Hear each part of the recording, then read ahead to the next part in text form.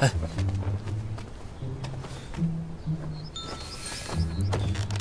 欣欣，小心！哎，苏子英，你求韩少君不要误会，小人只是怕风大，三公主感染风寒。如果哪里做了不对，还请少君包涵。你这是做什么？你干嘛让茵茵跪着呀？不是我让她跪的。回三公主，小人触怒了韩少君，韩少君才对小人略施小惩，惊扰三公主了。我什么时候罚你了？韩少君，您若对小人有不满，小人任打任罚。但是您千万不要误解我家公子对三公主的好意。我哪个字提到裴恒了？韩硕，裴恒送茵茵过来真的只是照顾我的。再说了，茵茵又乖又听话的，你不要总是把人想得这么坏，好不好？茵茵，你上车吧，我有话跟你说。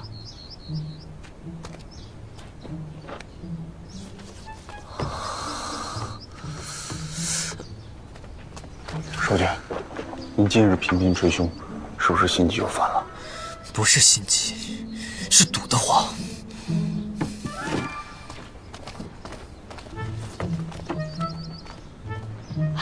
韩硕，你去找二姐商量商量我们今天的行程吧。你们两个，一个智勇双全，一个治军有道的，有你们在，我就放心多了。就是你们俩一定得好好的商量，仔仔细细的商量，明白吗？去。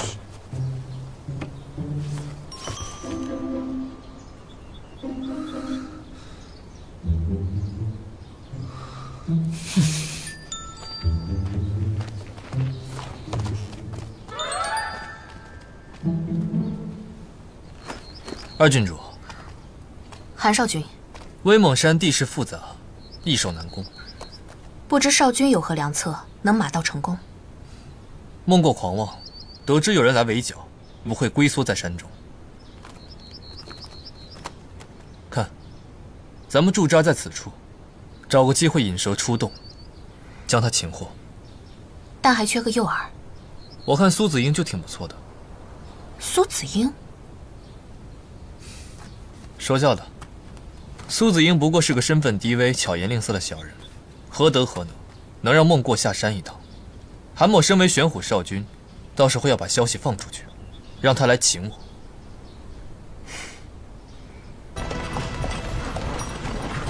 这剿匪明明是少城主的差事，怎么到头来却是您在前前后后张罗？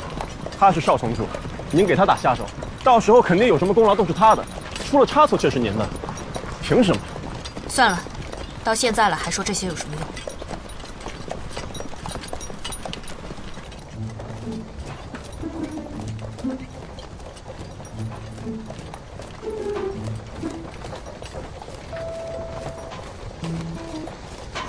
哎，你们有没有觉得这个车里有点缺氧？我觉得3个人坐还是有点太拥挤了，咱下去一个吧。小人身份卑微，小人下去。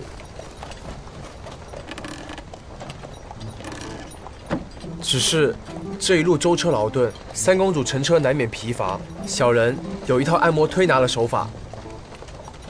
你还会这个？雕虫小技。哎，要不你下去骑会儿马吧，我按摩一会儿。我也会，我帮你按。我记得你不会啊。我可以会，你干嘛？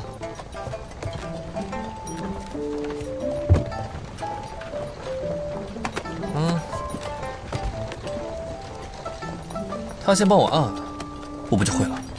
韩硕，你能不能不要欺负茵茵啊？谁欺负他了？哎，他这动不动就跪的毛病，保不齐就是裴恒教他的。哎，这好端端的又提裴恒做什么？裴恒。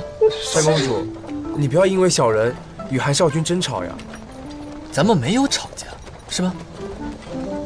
对，没吵。没吵。按摩是吧？我也给你按。哎。男人何苦为难男人呢？师傅。郡主，这是今日的芝麻糊、人参茶、薏仁水和燕窝，都是滋补佳品。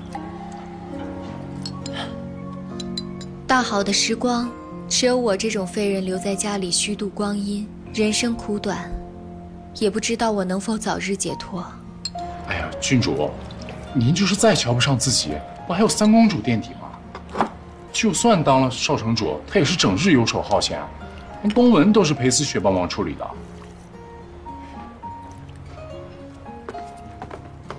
郡主，苏公子来了。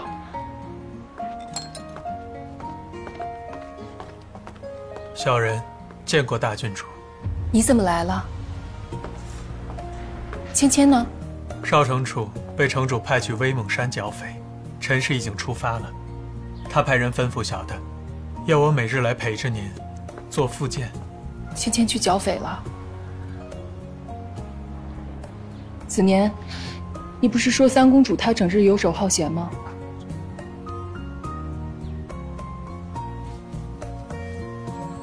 不练了，子年。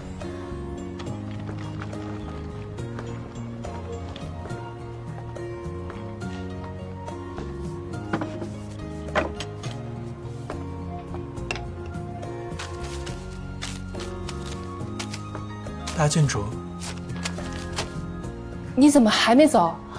大郡主怎么还像小孩子一样，把遗书当日记写？你放肆！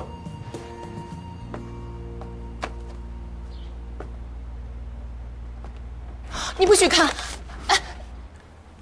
大郡主，您是当真不想让苏木看吗？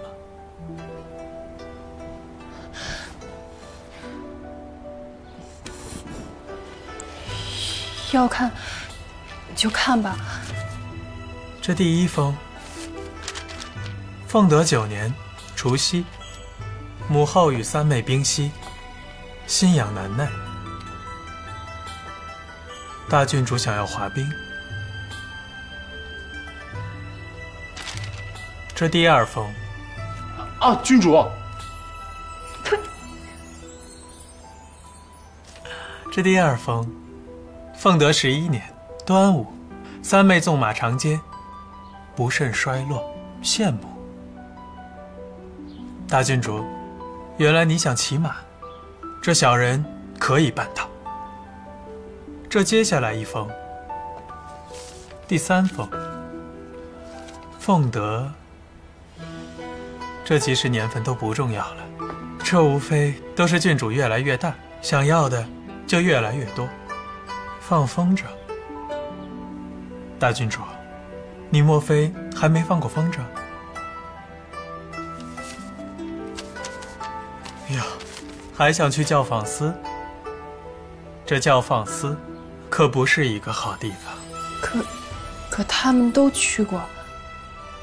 大郡主不必去教坊司，想当年众越人百般讨好，这也不及苏某的倾心一笑啊。